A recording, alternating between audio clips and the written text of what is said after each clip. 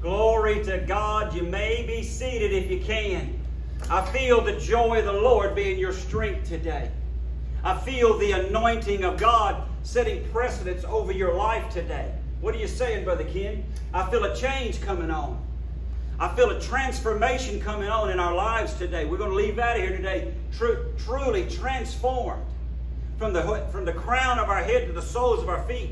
I feel the anointing of God that is on you right now, telling me to say to you, if you want to walk out here today delivered, if you want to know that you can walk out of the house of God today, not only delivered from yourself, but delivered from all of your enemies.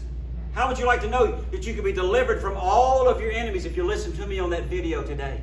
That you could actually not only receive healing from God, but deliverance is in the hand of God today. The anointing of God, the arm of God is not too short today, waiting to be touched by the feelings of your infirmities. He knew what you needed before you walked in here today.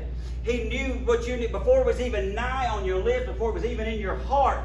God understood the very desires of your heart. And He's telling me to say to you right now, if you'll just do this, if you'll just take a delight, if you'll just delight in God, if you'll just delight in His presence, if you'll just delight, just lift your hands and just magnify the Lord with me one time right now. And just delight in the glory of God that is in this place right now. He said, I will give you the desires of your heart. That's what He says in Psalms 37. I will give you the desires of your heart. I will make a way where there is no way. I will be the peace in the midst of the storm. I will be your righteous rock. And Jesus told Peter, and He said, upon this rock, upon this truth, I'm going to tell you some truth today. Upon this truth, He said, you'll stand. And guess what? If you'll stand on my word and you'll stand on the truth. See, that's what He sanctifies. I'm going to talk to you today about being sanctified in the Lord. About being set apart. He said, upon this rock you shall stand, and what? And the gates of hell shall not what? Shall not prevail. That means they can't come against you. They can't overcome you. They can't stronghold you. They can't destroy you. They cannot come against the authority of God. How would you like to know that? That you can actually walk in the power and the demonstration of God, that you're told that you're completely safe. All the days. Now there's multiple baptisms, but you're safe all the days of your life, and you're delivered from the hand of the enemy. You're delivered from all the circumstances of life. You're held innocent in the hands of God. And no weapons formed against you can prosper. And that's a truth. It's not just a word. It's a scriptural truth. And any tongue that rises against you, you can condemn it. It's gone. You can actually live free from the bondages of the earth, free from the enemies of the earth, from the elements of the earth. And we'll get into that in just a second. Be free from the strongholds of the world. And it's really simple. I've got an illustration. I'm going to give you a visual aid on this today. There's only one word that describes all this. Did you know that? And that one word is called surrender. That's how I came to the Lord. That's how I live for the Lord. If you can surrender, you know why surrendering is so hard? It's not because of what it is too, isn't it, Lord? Letting go of. Surrendering is so hard because you're actually giving yourself over to somebody to believe that they have the ability to watch over you, to protect you, to provide for you, to strengthen you, to lift you up, to encourage you, to deliver you out of every circumstance in your life. You're placing your entire trust, your entire life. When you surrender, you're saying, I'm yours. You're a bond. Something much is given, much is required, isn't it? You're a bond servant to that person. You're now attached to that person. God doesn't treat it like you owe Him something, but you know you do. All He wants is what? Your life. Your life for His, Marilyn. What a deal. My old decrepit, broken down, broke back, totally lack of reasoning. I don't want to think the right words to say.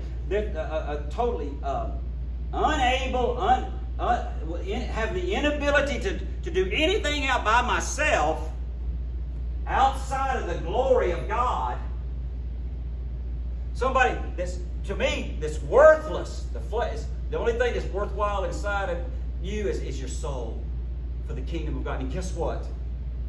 My flesh is worthless. My desires, my happiness, you may not agree with this, my happiness is worthless. Because the only thing that can make me, the only thing that can truly ever make you happy, we just sang it just a minute ago, the joy of the Lord will be my strength. The only time I can ever truly be happy is if I can bring Him joy. But nothing on, I don't care what you say, and you can try to, not manipulate, that's not the right word, convince me. You can try to describe to me all the wonderful things on this earth, but nothing can take the place of finding true joy and true happiness and being pleased with God. When God is, that's what true joy is. When God is pleased with you and you're pleased with Him, that's what true contentment is. That's true joy. You can go all, you can go all over the world and you can buy all the, I like nice stuff. I love nice, I like just like everybody else. But you can buy it and after a while it's temporal, isn't it? It just kind of, it has this moment. You can have that new car smell, new truck smell, new home smell, and all that, and it all smells okay. But after a while, it just loses its luster, doesn't it? It just loses its luster a little bit. But you know what? The joy, the ability to have that peace of God that surpasses all understanding, that keeps and guards your heart and your mind in Christ Jesus. In Christ Jesus, and every time God, David, does a new thing on the inside of you, and you become brand new every morning, it never gets old, does it? It never gets old seeing God transforming you and changing you into the image of His Son. But even more so, I want to add to that today. It never gets old in seeing God making you safe, providing for you, delivering you, protecting you, watching over you, making sure that the enemies of the world, the cares of life, can't come in and choke out the essence of that joy that He gives you. And that's what I want to talk to you about today. Being able to put your life completely into the hands of God. And the title of the message today is called, Thou shalt deliver us from evil. Thou shalt deliver us from evil. That's the entire purpose of God's plan. Is to not only to bring us salvation, not only to transform us and give us eternal life and make us new creations in Christ, that become those that in Christ are a new creation. Behold, old things pass away, but all things become new. But so many Christians leave one of the most important parts of what sanctification, or being separate, purified, and set apart unto God. The benefits, that's what I was trying to look for. The benefits of what God allows us to have. And that is and deliverance is in the hand of God. Being know that He shall deliver us from what? From the evil one. He said, He's going to keep you in this world. God's not going to move you out of this world, because He wants you to be a witness. But He's going to keep you, but He's going to deliver you from the evil one. I'm going to say this in advance, and then I'll come back and maybe repeat it again. How would you like to know that sickness and disease can no longer penetrate you? How would you like to know that the temptations of the flesh, the indwelling temptations of the flesh, could no longer cause you to submit to it? That it would actually have to bow down and submit to you. That the cares of life, the world, and the heaviness of the world would no longer come in and choke out that joy and that peace, that joy that is unspeakable and full of God's glory inside of you. That even the hidden agendas and the motives of evil and wicked men could no longer come against you. But every act of, thank you, Holy Ghost. That's what He says in the book of Job, chapter 5. He said He will make the works of man become futile. It means that no matter how hard they try to come against you, everything they used to do and bring against you, they would fail. Every act against you would fail. And even the principalities and the powers and the wickedness in high places could not attack you and come against you.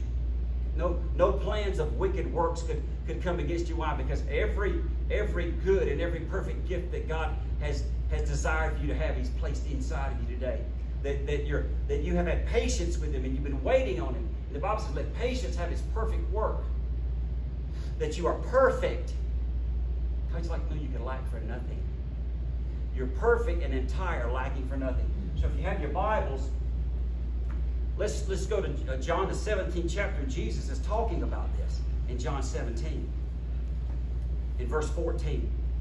And he says, I have given them your word. Why does he give us his word? Because his word is powerful. Out of it, the Bible says, Proverbs, out of his word flows issues of life and life everlasting. John chapter 17, verse 14. I have given them your word, and the world has hated them because they are not of the world. The moment you surrender to God, you no longer become a part of the world. You become what? You know what? Guess you know what? It says that in Ephesians 2. You're no longer a citizen of this world. You're now a citizen of the kingdom of heaven. You're heirs with God, and what else? And joint heirs with Jesus. And those who are led by the Spirit are called what? Sons and daughters of God. You're now sons and daughters of God. And so now you're an inhabitant. You're in this world, but you're not of it. You're just like Jesus. And so he says, because they're not of this world, just as I am not of this world.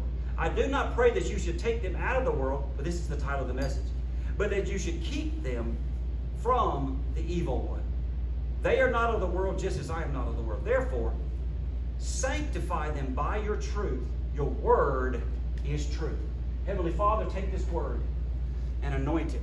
Anoint this service today. Anoint the power of your Holy Spirit. Anoint your messenger, your instrument, God, right now, so that I can bring forth this holy word. That out of my belly can come rivers of living water, that they can hear what the Spirit of God is saying through me today, and they will comprehend.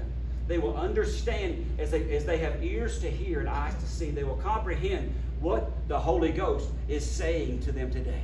And I give you all the glory and all the honor and all the praise. In Jesus' name, I humbly pray. So he says, sanctify them by truth. Thy word is truth. Sanctification just simply means to purify, to cleanse, to make holy, to set apart. You know what God wants to do? He wants to set you apart, Gina, for himself. God wants to set you apart so that he can what? Have communion with you, Marilyn. So that he can spend time with you, that he can gird up your loins with truth, that he can build you up. I'm just going where the Holy Ghost is leading me right now. Build you up in your most holy faith. Why? So that you can be strong in the Lord and the power of his might. So that you can be an overcomer. How? By the blood of the Lamb and by the word of your testimony. That everything you put your hand to do, that you can, if you trust God, if you surrender to God, that you can prosper. Listen to me. You can prosper and be in health in all things. Prosper in all things, everything. Not just some things. If I say all. All things. Prosper in all things and be in health, even as what? Thy soul, thy mind, that is your thoughts, your will and your desire for God, as it prospers in him. As your thoughts become God's thoughts, that's why God's truth is so important. Because that's what purifies you. That's what the blood of, we'll talk about two sides of sanctification. One is the initial side through the cross, through the blood of Jesus, and the other is the secondary side through the word. The blood. If you got to realize when you're reading, why is the word of what Jesus says in red? Because the word really represents the blood of Jesus.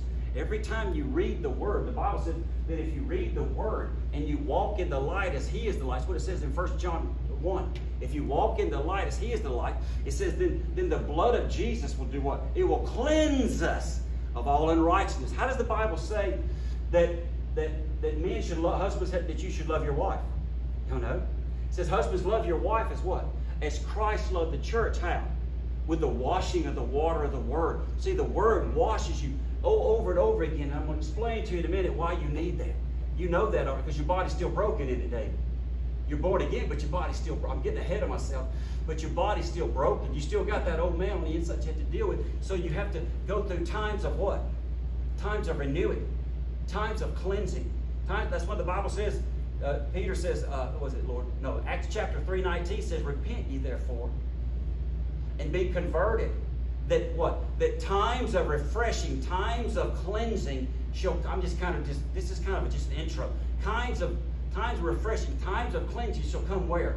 in the presence of the Lord. Every time you read God's Word, every time you meditate on it, every time you absorb what the Holy Spirit is saying through me today, guess what? Guess what it does? Guess what it causes to happen? Every time we make righteous conversation about the Lord, the Bible says righteous conversation brings revelation. But it also does this. It brings, where 2 or 3 are gathered together, what?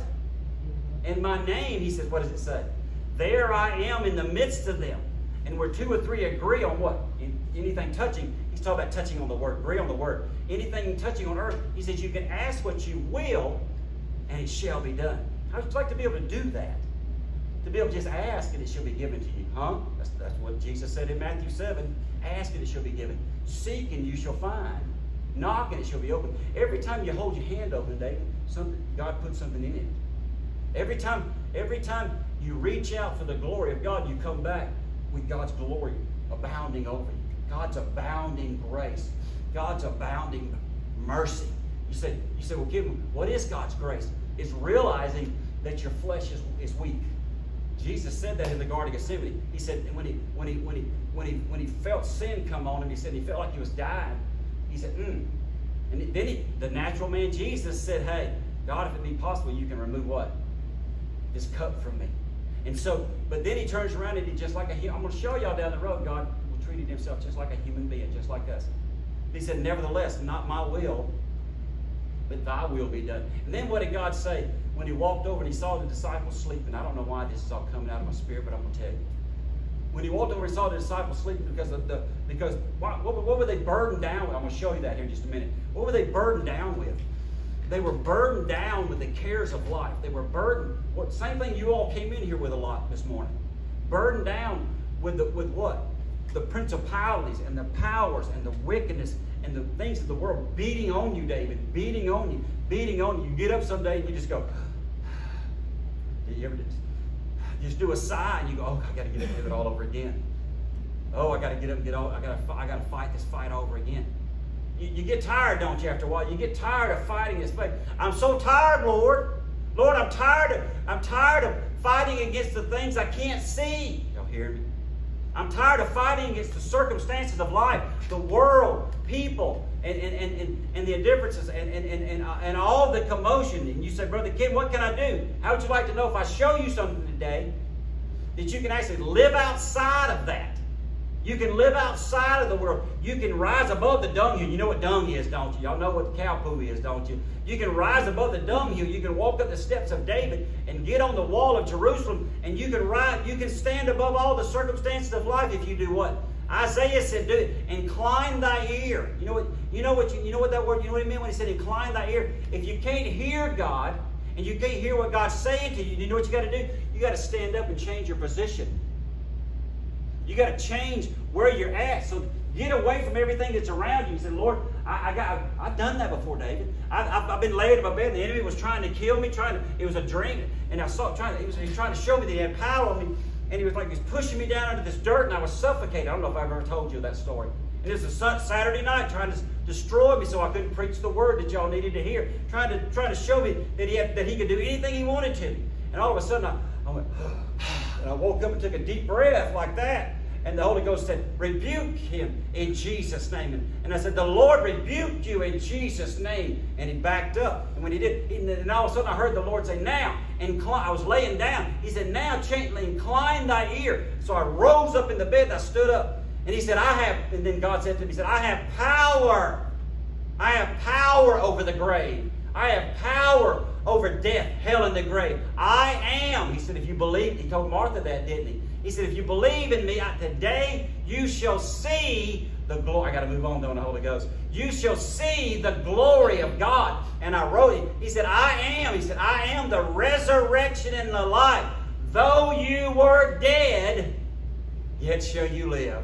Yet shall you live. So we've been talking about why Jesus came as a king.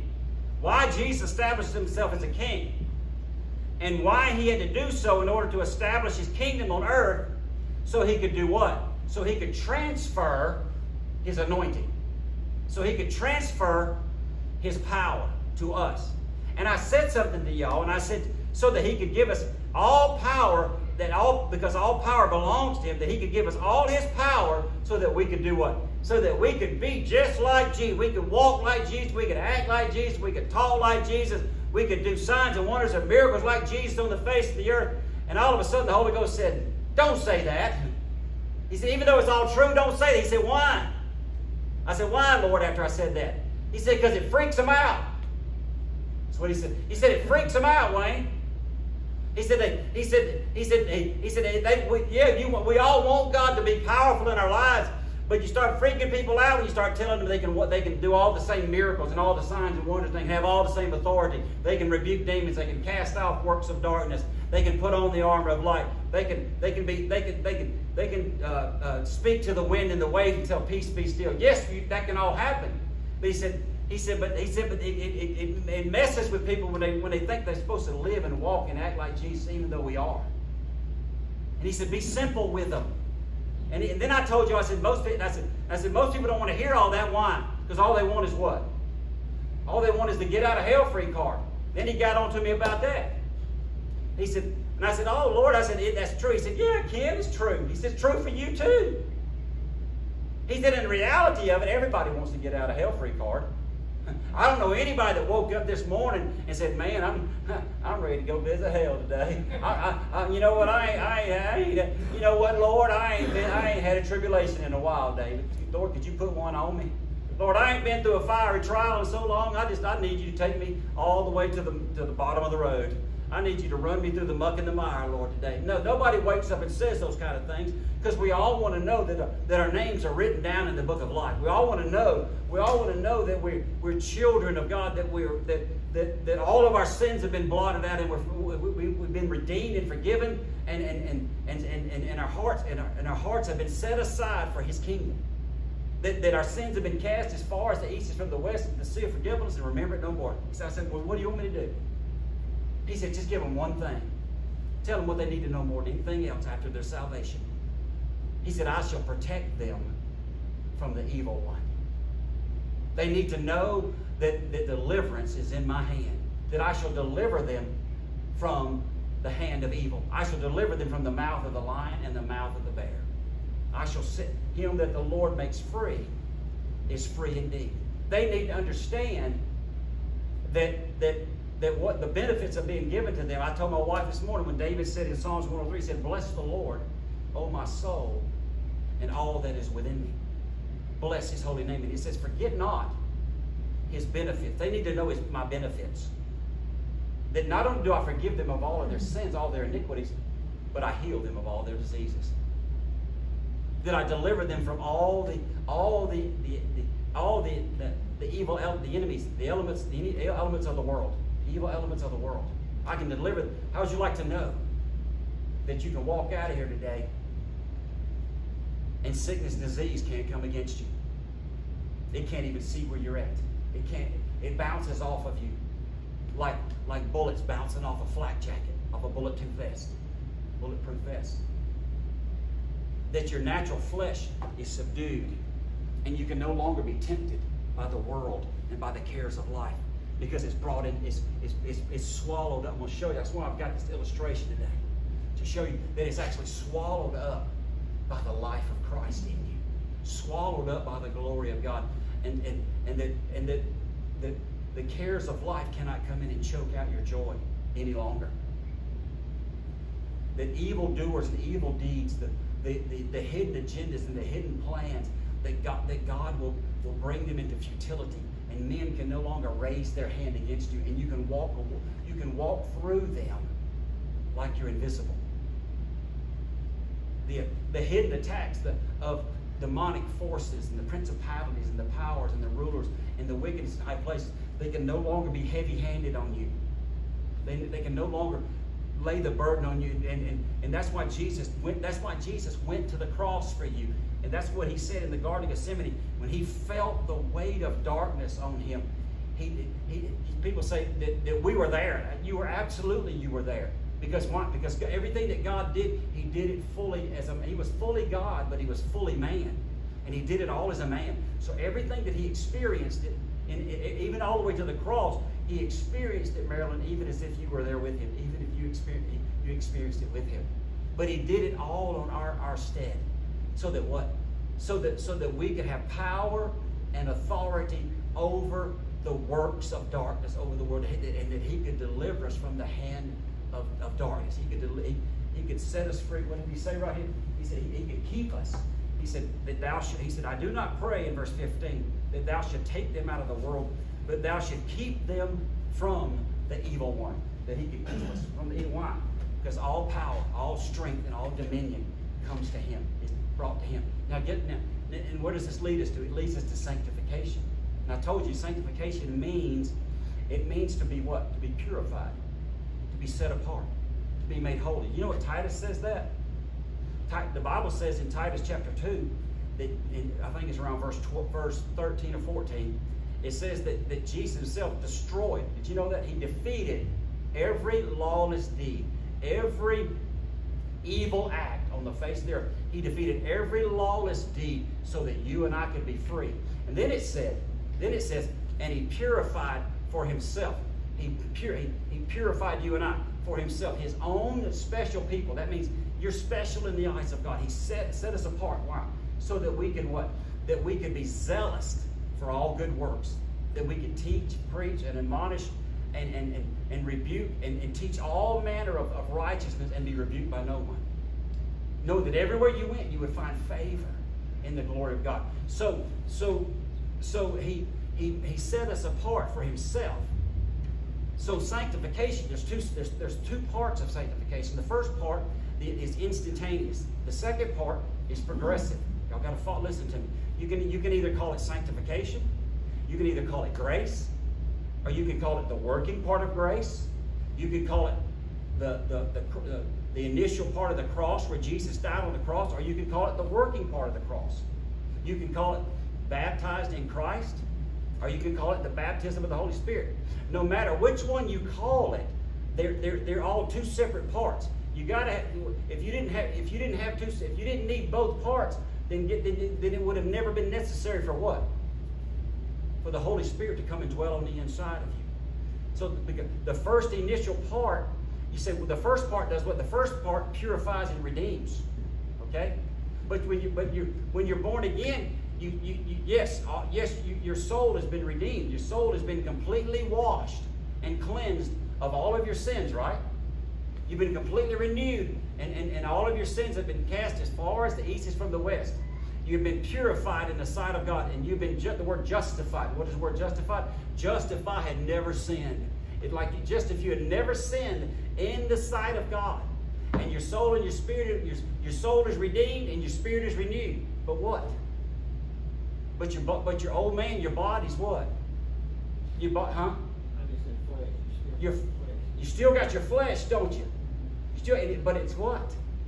Good, Marilyn. You still got your old man. You still got your flesh, but it's corrupt and it's unfit for the kingdom of God. And it's the one thing. I'm fixing to show you the one thing that gives you fits. That even though that you're born again, you still have to deal with your flesh. Here's you right here. Okay, I want to hold this up even so they can see. This is you, born again. This is you, filled. And you see, filled with the Holy Spirit. You're filled with the Holy Spirit. That means that you have been redeemed. That means that you have been purified. That you are righteous in the sight of God. That everything about you is brand new on the inside. The only thing that's not brand new is what? Is your flesh. Now, when I told y'all, that's when Jesus said that it is finished, what he was talking about. When he said it was finished, what happened to the veil? The veil was torn from top to bottom. Well, what is a tear? A tear represents what? It represents a wound. Okay? That's why he said he was wounded for our transgressions. He was bruised for our iniquities. The chastisement of our peace is upon us, upon him. And what? And by his stripes we are healed. Jesus was wounded and nailed to the cross of Calvary. The flesh was wounded and destroyed. Didn't Jesus tell I was going to say, I'll read it to you in just a minute. But didn't Jesus tell the Pharisees? He said, I'll destroy the temple I'll destroy the temple, and in 3 days, I'll build it back up again. Yes, he was talking about the physical temple too, because when he died on the cross, what happened to the ground? The earth quaked, and the rocks rent, and the temple was destroyed so that what? So that the high priest could not go into the Holy of Holies and take a spotless lamb for the sins of all mankind. Why? Because Jesus was the lamb that was slain before the foundations of the world. And his blood was more than enough. His blood was the atonement. What does the word atone mean? His blood was the price that was paid that would please the Father. It was a ransom for our sins. He bought us back through his blood. Though your sins be scarlet, they're made as white as snow. Though they are red like crimson, they're made as white as wool. So it was the price of blood that allowed you and I to be redeemed, right? But when the veil was torn, that represented what? It represented what you said, Mary. It represented the flesh.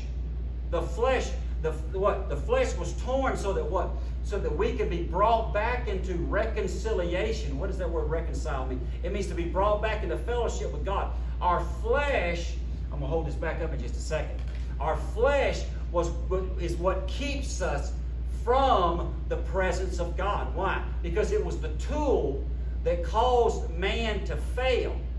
It was the tool that caused man to turn away from God. It was a tool that caused man to lose eternal life. So when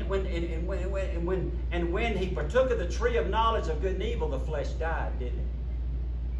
The flesh died, and it became corrupt, and it became unfit for the kingdom of God. So the Bible says flesh and blood cannot enter the kingdom of heaven in Corinthians 15. Only what? Only those who have clean hands and a pure heart. Only those who are in spirit. He said God is spirit, so because he is spirit, they that worship him must, that's what he told the woman at the well. They that worship him must worship him how? In spirit and in truth. That's right. Only your spiritual man can stand before God. That's why God himself, when he came down to earth, he had to cover himself before Moses and all of them with what? With thick clouds and darkness, and lightning and thunder came out. Why? Because if he exposed himself and he showed himself in all of his glory, what would he do with all of mankind and all the earth? Not just mankind, but all the earth. The entire earth would be obliterated. It would just totally be consumed in a ball of fire, destroyed. Why? Because God's that holy. So, not only is the flesh corrupt and unfit, but it's broken. You say, what do you mean?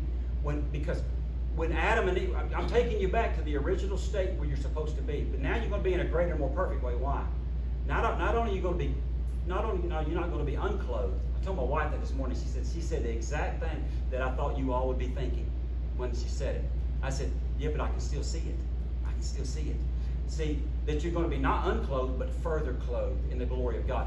When Adam and Eve were perfect in the Garden of Eden, they didn't wear any clothes, did they? They walked around in just their natural bodily form. Why? You know why? Because they were covered in the glory of God. See, God's reenacting this all over again through the cross. That's what sanctification does. The first part fills you and cleanses you on the inside. The second part's going to fill you and cleanse you on the outside. It's going to immerse you. See, before they took the tree of knowledge of good and evil, they were innocent, weren't they? They couldn't be seen. Sickness and disease. And I know there wasn't no sin. I get it. Well, there was still the serpent. There wasn't no sin. There wasn't no sickness and disease. There wasn't no destruction of the earth. There wasn't no evil wickedness or hidden agendas or cursed of the earth. The earth wasn't cursed yet. And I get all that. I get all that. But here's the point I want you to see. That before all that, they weren't what? They weren't. You say, well, they didn't have any clothes on. Yes, they were. No, they weren't. They were covered in the clothing of God. They weren't naked. And because they weren't, I'm going to show you something. When I said, how would you like to know if sickness and disease couldn't see you? Couldn't see the infirmities of your flesh. Couldn't see the weaknesses of your flesh, the shortcomings of your life. Couldn't see the brokenness of your body. If temptation couldn't come against you. If the cares of life couldn't see your weaknesses and choke out the joy in your life. Man's hidden agendas, man's man's wickedness and wickedness agendas and man's evil desires couldn't come and bring harm towards you. Couldn't come afflict you. That's the word I was looking for earlier. Couldn't come and destroy your family and destroy your loved ones and destroy your life because you're hidden from them through the glory of God. And principalities and powers and wickedness in high places had no power over you at all. See, once Adam and Eve, once they partook of the tree of knowledge of good and evil, what did the Bible say? They became. They became naked. How do you know? Because they went and hid themselves. Did you know that even Satan didn't know they were naked? My wife said, hey, wait a minute. She said, I'm not naked. Now I got clothes on. Yes, you are.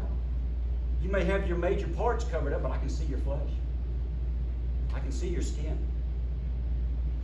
I just like to know that man-eater, even animals that eat flesh, you'd be in a place where they couldn't attack you, couldn't eat you, because wouldn't have a desire to eat you or have you as a morsel of a meal.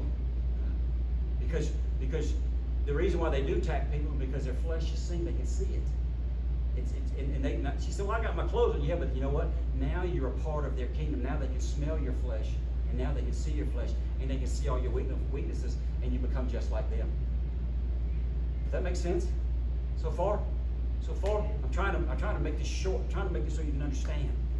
And so they became naked. Is this too much? Okay, good. You're with me. I'm good. I just want to make sure. They could see themselves naked. And why? Because as soon as they partook of the tree of knowledge of good and evil, the glory cloud, the clothing of God, the glory of God left them. And when it did, they went and hid in the woods. And they came out. And even Satan didn't know they were naked until they came out. Because they're hiding there. And all of a sudden, God's calling them. And they come up to him. And he said, where Adam? Adam, where were you? Where are you? Where are you? He said, he said, I was over in the woods and we were all hiding because we heard you coming. He said, you were hiding? Why are you hiding? He said, because we were naked. He said, who told you that you were naked? Who told you that? And so that's when the curse came on. So what happened was, when Jesus went to the cross, he destroyed the curse of the sin of the flesh. He destroyed the curse of the flesh on the cross of Calvary. He destroyed its power over us. That's what Jesus came to do. Jesus didn't die on the cross. I've been telling y'all that for months and months and months. That's what it says in Romans 8 and Romans 6. And a lot of other, Jesus even said it in John chapter 8. Jesus didn't die on the cross for your sin alone. That's a perk. He died on your cross. He died on the cross to deliver us from sin, to deliver us from the power of what? Of the sinful nature of the flesh, the weakness of the flesh, so that not only would it no longer have any power over, I got a revelation, Holy Ghost. So not only would it no longer have any power over you, but that so that you would no longer, if you follow the act of sanctification, if you follow the purification of the cross, Jesus, after you get born again, what does he say to do with the cross? What does Jesus say? Take up thy cross daily and deny what? Deny your flesh. Deny yourself daily and what? And follow me. If you continue to follow the cross, it'll take you to the second act of sanctification, to where you're covered and you're restored back to the original place where you're no longer naked when Adam and Eve were in the Garden of Eden, but in a greater and more perfect way. Why? How is it more perfect than it was in Adam and Eve? Because God only surrounded them in the Garden of Eden, but now he's where? Now that you're born again, now that Jesus died on the cross, and he nailed your sins to the cross and nailed your flesh to the cross so that it no longer has any power over you, he can make your body now what? Your body's now what? The temple of the Holy Spirit. And now God himself, through the Holy Spirit, can do what, y'all? Come and dwell on the inside of you. Come and live on the inside of you. Now your soul has been redeemed. You're brand new. See how clear that is? There's no sin. There's no sin. Your soul has been redeemed and your spirit man has been renewed. The only problem is on the outside is your body's still what? Still corrupt, still broken. The sinful nature's still there. So that makes you what? If you're still naked, it makes you what? Makes you vulnerable. Makes you vulnerable to what? To the attacks. What I told you, he shall deliver me from the attacks of the enemy. Deliver me from the attacks of the world. Deliver me from the attacks of the cares of life. Deliver me from sickness and disease. You're still vulnerable to sickness and disease. Because why? Because it can see your flesh. Because it's naked. Because you're naked. Your flesh can still be seen. Okay? And it's weak. And it's fragile. And it cannot defend itself. That's why you're so burdened down. That's why you feel so broken all the time. That's why Paul said in Hebrews 11, lay aside what? The weight of this flesh that keeps you burdened down. And so not only can sickness and disease see it, but we can see each other. That's why you see mankind manipulate each other. That's why you see mankind have hidden agendas and false motives. What are they looking for? They're looking for what is when in an animal kingdom, when an animal is on a hunt, what do they look for in the pack when they're trying to kill something? They're looking for the weakest one. Why? An easy snack, man. An easy something that you can get to. The easier it is, the better, man. I don't have to work myself to death. So that's the same way mankind does on us, each other. He's looking for the vulnerabilities of man, looking for the weaknesses. How can I through my that's why the Bible says in Jeremiah, what is that, Lord? 17:9, that man is deceitful in all of its ways, and he's desperately wicked. He's always looking for a weakness in man's flesh so he can do what? So he can captivate it, so he can manipulate it, where he can do what? He can be all powerful, just like Satan. So now, because we are vulnerable, that's what causes people to fall. That's what causes people to go back into the world. There's actually, I got to move faster. Okay, I'll give you 10 minutes. I got to move a little faster. That's why y'all know Billy Graham. Billy Graham is one of the greatest evangelists of all time, right? Millions and millions of souls coming to his kingdom. Coming to kingdom through Billy Graham, didn't it? Right? But Billy Graham. But you know what? They had a formula called 1 in 4. And you say, what does that mean, Ken? It's not a very good statistic. Because what it means is this, that outside of 6 to 8 months to a year, but they follow everybody around who does a confession, has a conversion, and all over the world, they follow them up to a year. And they follow what they're doing outside of a year after they accept Christ. And did you know outside of 6 to 8 months, what happens is during that first 6 to 8 months, the Holy Ghost comes back. And like I call it cocoon theory. And he wraps himself around you. And why? Because you're a baby in Christ. And he covers you. And people go, oh man, you can't get no better than this. I can't tell you how many people, man, money can't buy this. I can't tell you how many people say money can't buy this. This is what knowing Jesus is all about, man. I don't know why I didn't do it sooner. I said, wait, I'm not trying to discourage him. I just said, wait now, down the road, 6 to 8 months, the Holy Ghost is going to back away, and he does, don't he? Why? Because I forgot something I was going to tell you. With that veil that was torn, that means wounded. The flesh is wounded, isn't it? But it didn't go nowhere, did it? It's still here. It's still hidden up underneath that wrapping of the Holy Ghost. And all of a sudden, it peeks its head back out one day. And all of a sudden, what does it do? It starts bringing temptations back up. It starts bringing your old life back in. It starts giving you suggestive reasons. Starts whispering in your mind and telling you that you don't have to live like that. And it really ain't all like that. And all of a sudden, you think you're. I had one man tell me one. He said, I ain't no hypocrite. God, Andy, you ever took that thing back from me? And all of a sudden, now I got to feel my flesh all over again, man. Forget that. I'll just go back in the world. And so that's what happens to people. 1 out of 4 means out of a year's time, that out of 4 people, only one person can they find openly or actively involved in the house of God or any kind of act of Christianity at all. The other 75% of them, they all go back in the world, start living their old lives back over again. You know why? You know why? As much as Billy Graham did, y'all, he forgot one thing. He forgot the second act of sanctification. He forgot the covering. He forgot to clothe them. I got it here in the Word. Let me go ahead and flip there so I'll be there so I can read it because I know I ain't got much time. I'm going to prove to you it's in the Word. They forgot the second act of sanctification. See, right now, you're born again. Yes, ma'am. Yes, sir. You're filled with God, filled with the Holy Ghost. You're a new creation in Christ. Your sins, you're redeemed, you're purified. All your sins have been forgiven, but you're still broken because you're naked. And all the things, all the enemies of the world can still see you. So what happens in the next act? The next is people do this and they get caught up in it. They get caught in the baptism of the Holy Spirit. The baptism of the Holy Spirit is just the initial act, because the rest of the act of God is done through the purification of the Word. The Word is what continually cleanses you. The Word, because it represents the blood of Jesus. The Word is what continually purifies you. As far as the baptism of the Holy Spirit, I'm going to say this real fast. The speaking in tongues, that is the least of all the gifts of the Holy Spirit. And people say, and I'm going to say this, how do you receive it?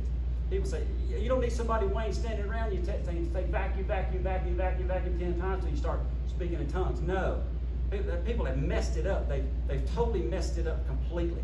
And you don't need somebody to sit there and tell you to hold your mouth a certain way in order to do something. You know, when I came to the Lord and I got born again, did you know, I've told y'all, I didn't know this word. I didn't know what it meant. The only thing I knew in this word was the letters in red meant Jesus. That's all I knew. Talking about the baptism of what? Baptism of the Holy Spirit. I didn't even know what it was. I didn't know there were 9 gifts of the Holy Spirit. The Gethsemane who? I didn't know what it meant going through Gethsemane, dying to yourself. All I knew, David, when I went, what was the one word I told y'all this morning when I first started? One word you need to have is what in your life? What did I say? Y'all remember it? Surrender. When I went to the altar, all I did, y'all, it happened to me all at the same time. Nobody told me nothing. Nobody come up and stood beside me. Nobody instructed me. God just knew I needed, and that's the way it's designed. I'm going to show you. It was designed by God from the beginning that you should be covered completely by the glory of God, and you should have every facet and every gift and every asset of God's Word and God's kingdom that He wants you to have. I just went up there, David, and all I did was just throw my hands up in there, and I said, Lord, I just surrender. Man, I was crying buckets. It looked like fountains coming out of my face when I was crying before the Lord. And all I did was surrender my heart to Him. Next thing I know, this language, something just came over, and I just started speaking. I said, what is that? I said, oh, I don't care, Lord. I just started doing it anyway. And I just started speaking. Next thing you know, this is probably about 30 feet up. I'm 30 feet up in the air and out of my body. I'm having an out-of-body experience, y'all. And the glory of God is on me. And I hear the pastor's wife saying, it's Him, Arthur. It's Him. He's the one that God has picked for that family. And you say, well, what are you talking about? All you got to do is just give yourself over to God. Just surrender, and He'll let you have it. And so what does it do? It furtherance. The first part of sanctification redeems and purifies you. The second, now pay attention, because this is the most important part. The second part, through the cleansing of the Holy Spirit, comes in and He baptizes you with the Holy Ghost with fire, and then He purifies you in the Word. The second part is, yes, there's a continual purification of what? Of the flesh. Why? Because it was wounded. You still have it on you. So He continues to purify you so that your body becomes what? The sanctuary. It becomes the sanctuary of the Holy Spirit so God can dwell in it. The next thing He does, He doesn't just purify you. Now, here we go. Now He protects you. Now He protects you. It's not, I got to pick this up separate, y'all. It's not just, He doesn't just purify you again.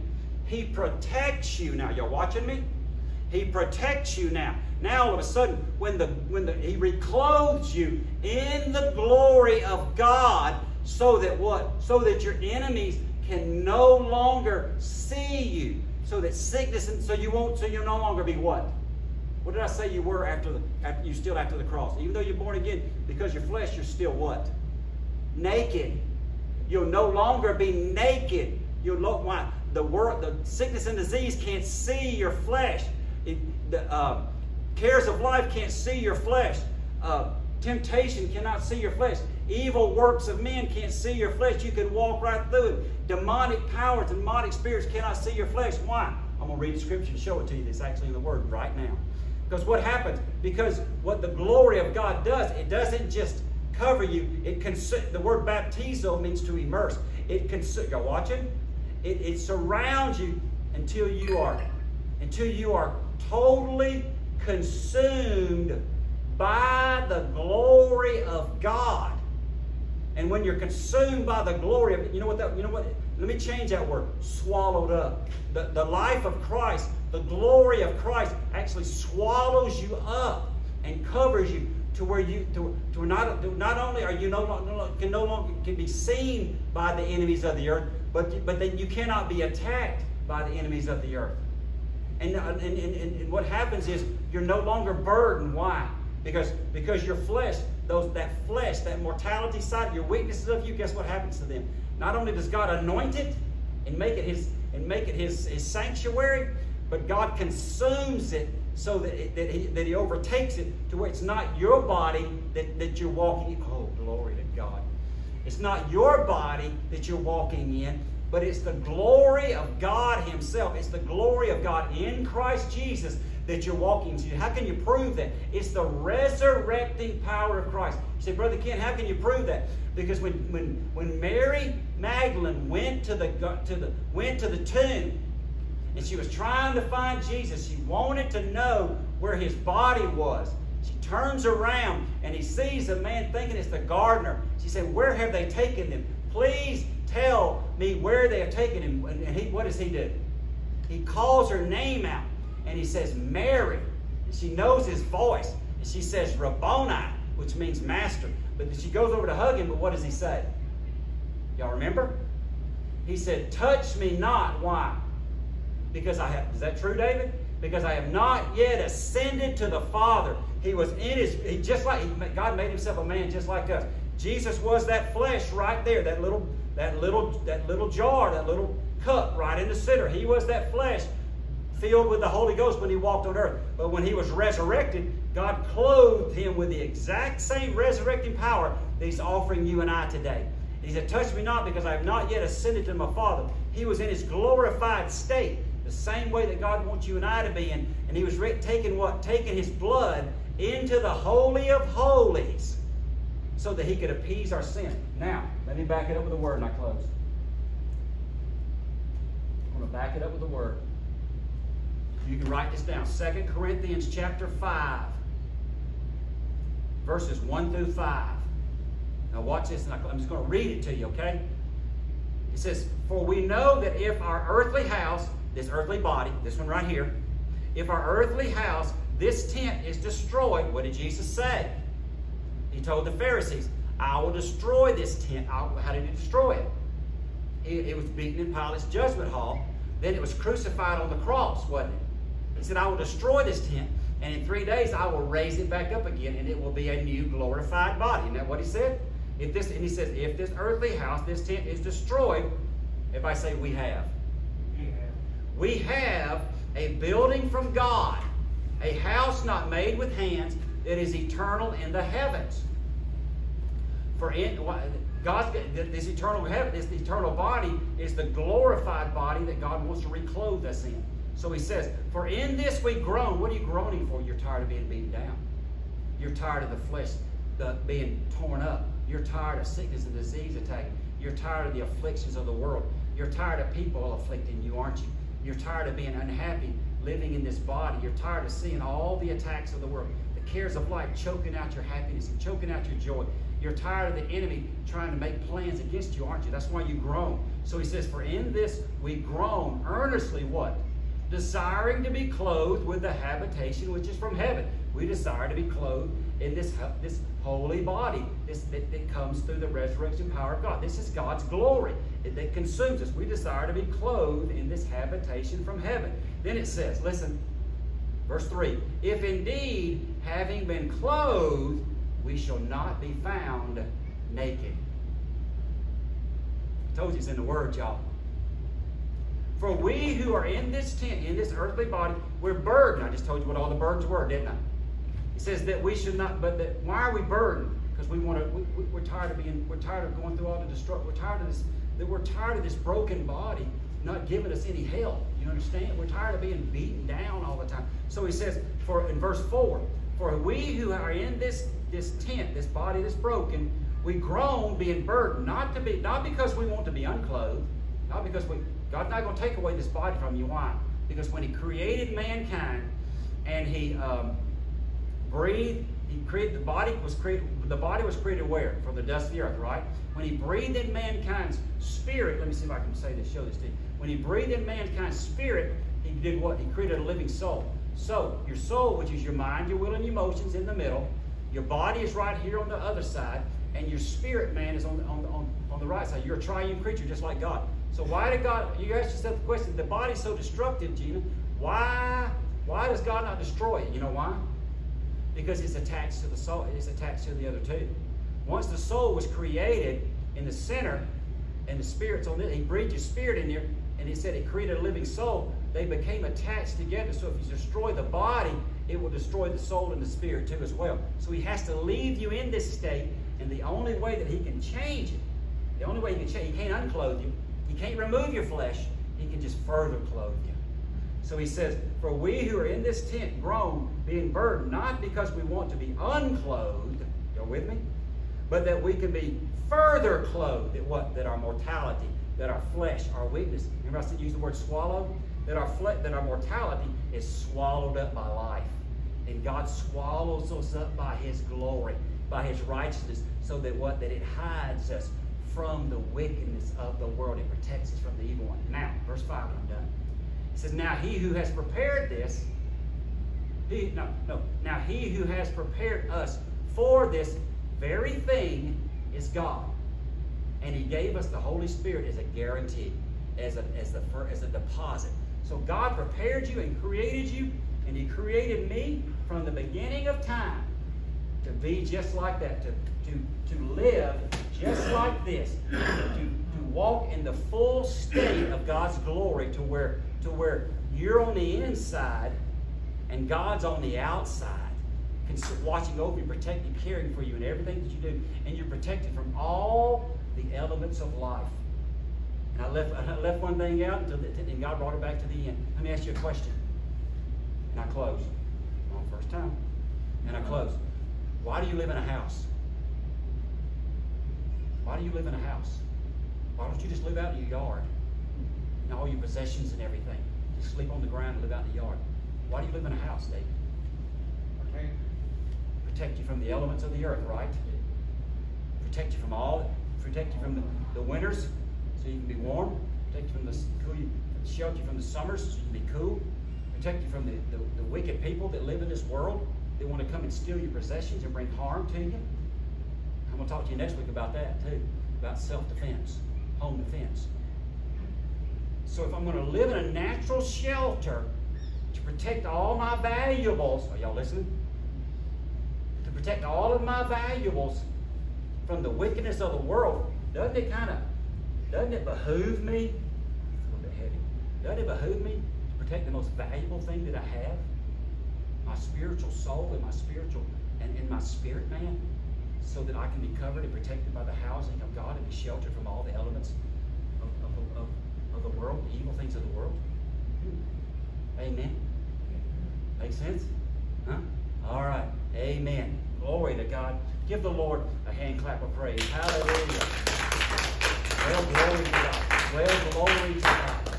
Glory to God. Yes. Heavenly Father, we just lift you up right now. Woo! Thank you, Lord, for your word. Thank you for the power of your word and the anointing.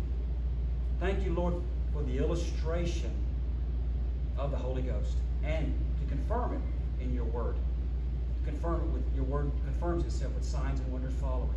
And we just magnify you, and we just lift you up today. And we thank you, Lord. We thank you in advance. Let this word go forward, Lord. This is not just for them that are in this room. Lord, take it on that video and send it out. And let others hear it and see what God is wanting mankind to come to the knowledge of truth in. And then we can be made free. And we just give you all the glory and all the honor and all the praise. In Jesus' name we pray. And we thank you, Lord. We thank you in advance that you hear us